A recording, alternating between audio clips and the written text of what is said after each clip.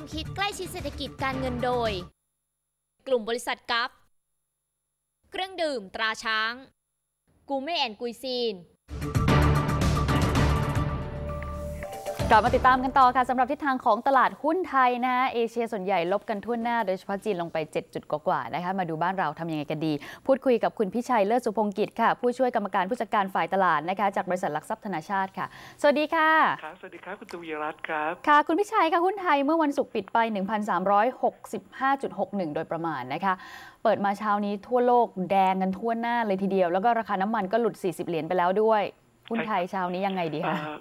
ตอนนี้ทั่วโลกเลยก็ว่าได้นะครับอยู่ในโหมด risk off นะครับคือลดการถือครองสินทรัพย์เสี่ยงนะครับมีแรงขายในตลาดหุ้นทั่วโลกสกุลเงินตลาดหุ้นเกิดใหม่รวมถึงสินค้าโภคภัณฑ์ด้วยนะครับเหตุก็เกิดจากความกังวลว่าการฟื้นตัวของเศรษฐกิจโลกเนี่ยจะแผ่วลงนะแรงขายตรงนี้เนี่ยลุกลามจากตลาดเกิดใหม่เข้าสู่ตลาดหลักไม่ว่าจะเป็นในสหรัฐหรือในยุโรปนะครับที่ลงแรงกว่า 5% ในช่วงวันพฤหัสแล้วก็วันศุกร์นะฮะกระแสเงินทุนยังมีแนวโน้มไหลออกต่อเนื่องจากสินทรัพย์เสี่ยงนะในสัปดาห์นี้นะครับราคาสินค้าโภคภัณฑ์ที่ปรับตัวลงมาเยอะเนี่ยก็มีส่วนกดดันทำให้ประเทศที่ส่งออกสินค้าโภคภัณฑ์เยอะๆโอเปกก็ดีออสเตรเลียบราซิลหรืออย่างเพื่อนๆบ้านเราเช่นมาเลเซียอินโดนะจะสังเกตว่าค่าเงินเนี่ยอ่อนลงไปเยอะมากนะครับค่าเงินของทั้งอินโดนีเซียแล้วก็มาเลเซียเนี่ยแต่จุดต่ำสุดในรอบ17 ปีแล้วครับและตรงนี้ก็สร้างแรงกดดันต่อตัวค่าเงินบาทด้วยแม้ว่าเราเนี่ยจะมีเสถียรภาพภายนอกที่แข็งแรงดูดีกว่าทั้งสองประเทศก็ตามทีครับเรียกว่าในช่วงนี้เป็นช่วงฝุ่นตลบนะครับหุ้นเปิดขึ้นมาเนี่ยตอนนี้จะหลุดนะฮะติดลบไป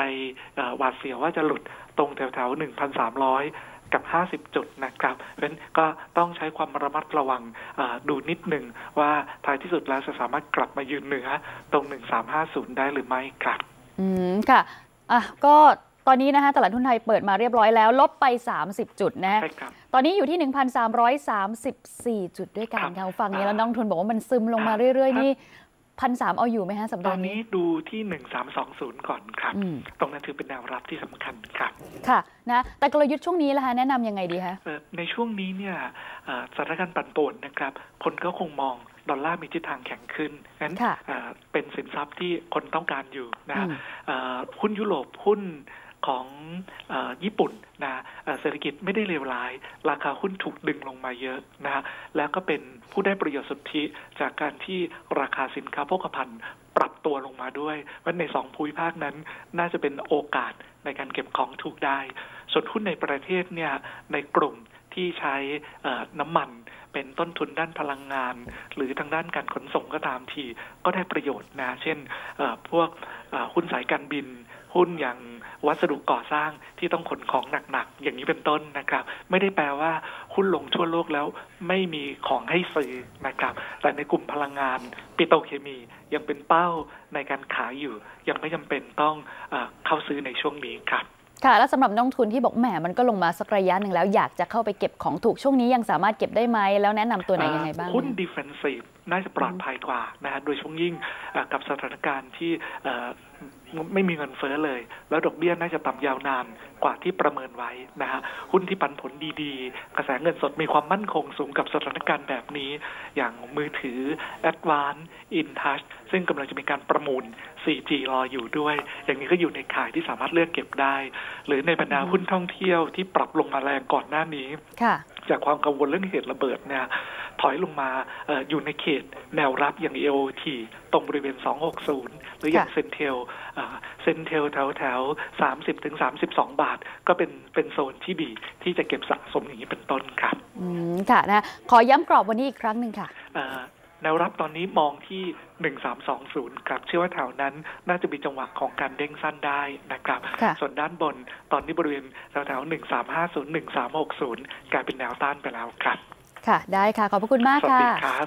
ค่ะคุณพิชัยเลิศสุพงกิจจากทางด้านของบริษัทหลักทรัพย์ธนาชาตินั่นเองหุ้นไทยนะคะล่าสุดลงไป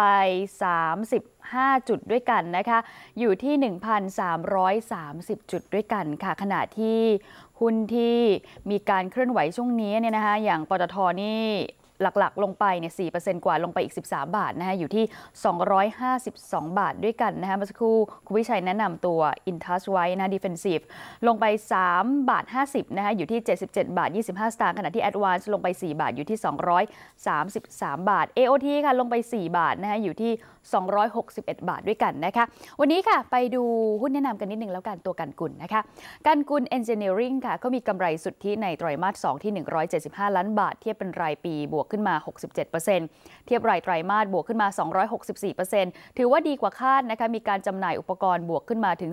304% เมื่อเทียบเป็นรายไตรมาสกำไรสุทธิในครึ่งแรกของปี 58 เนี่ยอยู่ที่223 ล้านบาท